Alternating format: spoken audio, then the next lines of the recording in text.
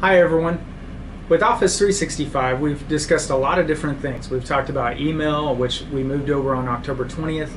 We've talked about OneDrive. We even have professional development going on with Microsoft Innovative Educator Program with 100 of our staff that is being trained specifically by Microsoft to be Microsoft Innovative Educators.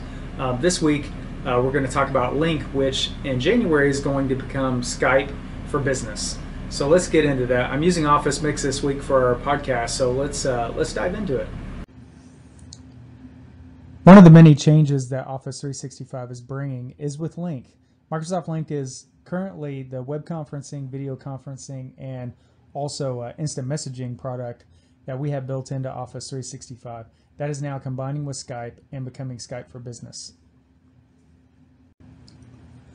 The solution in Office 365 offers audio conferencing, video conferencing, web conferencing, and instant messaging.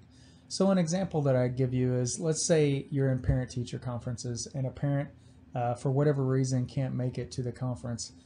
You could conference those people into Link or what's going to become Skype and have that conversation, have some collaboration, and discuss and show things all within one interface.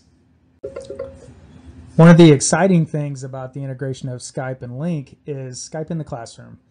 Skype allows you to collaborate with other classes no matter where they are. You can also find guest speakers and invite them into your classroom or take a virtual field trip basically anywhere in the world.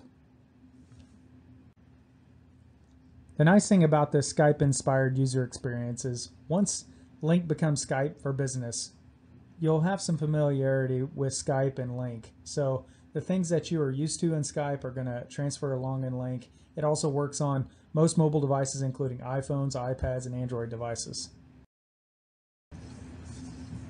Let's take a look at conferences, and I'm going to give you a sneak peek in how conferences are going to look from first class into Office 365. Sites will be where we house conferences that come out of first class. And as you can look at this template, this is one of the first ones. You see this navigation on the left-hand side. This is kind of where you'll navigate within the site that is for your particular school or department.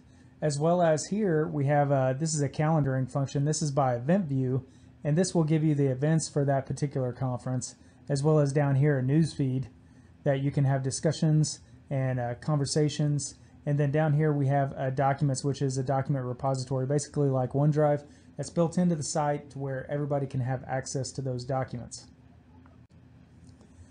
Here's another look at the same template, but changed just a little bit. This has a calendar view and month view instead of an event view. And so you can see that this is very customizable.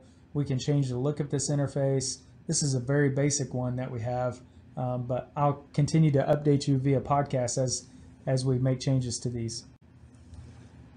Thanks again for listening today in the podcast. And again, go to o365.ops.org for any updates.